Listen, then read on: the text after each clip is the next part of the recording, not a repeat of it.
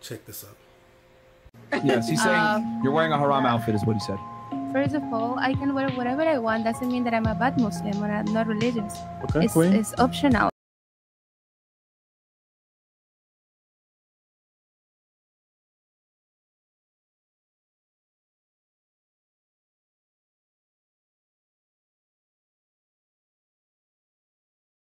To wear hijab all the time, only when Is it really optional though? it's optional. I don't think wearing a hijab is optional when you're in public.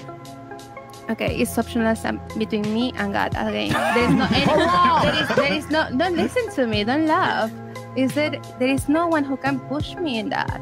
No one can measure if I am a bad or a good Muslim. That's it. It's only between me and God. That's my point. And I can wear whatever I want. But that defeats the whole purpose of Islam because you're not supposed to wear whatever you want. Don't follow the media saying that women need to be covered all the time, which is not true. I grew up in a Muslim household. It's not optional for you to cover your hair. I mean, if we're going to go all the way, you shouldn't even be outside the house without a male member of your family or your husband. If you happen to run into women who act or talk like this, run. If you enjoyed the content, don't forget to hit the like and subscribe button or follow, and y'all be good.